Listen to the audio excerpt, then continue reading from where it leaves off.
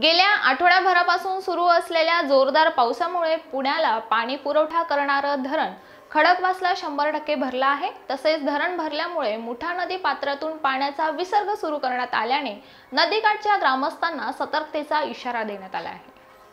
बुधवारी रात्री उशिरा धरण 100% भरल्याने मुठा नदी पात्रातून पाण्याचा विसर्ग सुरू करण्यात आला आहे। मध्यरात्री 2 वाजल्यापासून 1700 क्युसेक वेगाने पाणी सोडण्यात येत असून नदीकाठच्या ग्रामस्थांना सावध राहण्याचा इशारा जलसंपदा विभागाकडून देण्यात आला आहे।